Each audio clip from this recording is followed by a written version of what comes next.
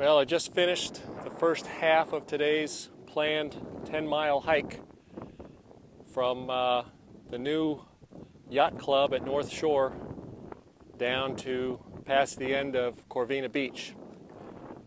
So far, it's been pretty nice, actually. Not too bad. It's about 85 or 90 degrees. There is some humidity, but it's not bad. It's actually almost pleasant. I've been walking mostly within a few yards along the beach, and the breeze off of the water is actually kind of nice, refreshing. So far, it's not been a bad walk. I've got a surprise finding running water at Corvina Beach. That wasn't there last time I was down here. So when we come by at the big event, if we need to, we can fill up there. So far, it's been a great day.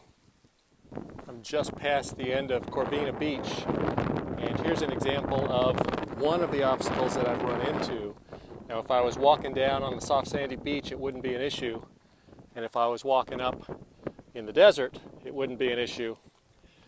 But right here, where it's easiest to walk, we've got several of these drainage culverts. I don't know if you can see in. This one's not too bad, but some of them get 10 or 12 feet deep, and some are just a quick step over. Some you literally got to run and jump over. So I think when we do the big event, we'll stick down to the beach area when we go through Corvina Beach. So here I go, safe and sound.